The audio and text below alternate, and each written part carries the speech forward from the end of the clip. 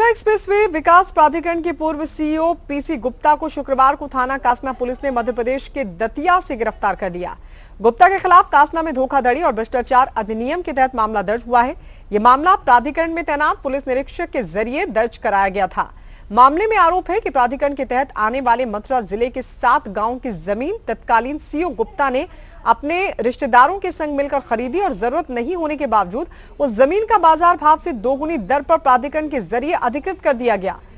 Senior SSP doctor Ajay Pal ने बताया कि प्राधिकरण में तैनात इंस्पेक्टर गजेंद्र सिंह ने कासना थाने में 3 जून को रिपोर्ट दर्ज कराई थी कि यमुना विकास प्राधिकरण के अंतर्गत आने वाले जिले मथुरा के 7 गांव शिवपट्टी बांगर, शिवपट्टी खादर, कैलाना बांगर, कैलाना खादर, सोनपुर बांगर, नौझील बांगर की 97 हेक्टेयर जमीन को फर्जी दस्तावेज के आधार पर खरीदा गया और जरूरत नहीं होने के बावजूद इस जमीन का प्राधिकरण के जरिए अधिग्रहण किया गया। आरोप यह है कि इस सौदे में प्राधिकरण का 126 करोड़ का नुकसान हुआ।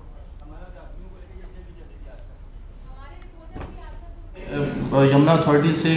भ्रष्टाचार के संबंधित जो पंजीकृत अभियोग था उसमें जो मेन आरोपी पीसी गुप्ता उनको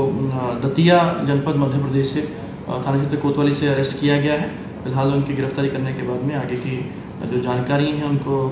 जुटाया जा रहा है और जो अन्य आरोपी हैं उनकी गिरफ्तारी के लिए जो बाकी टीमें हैं लगातार प्रयास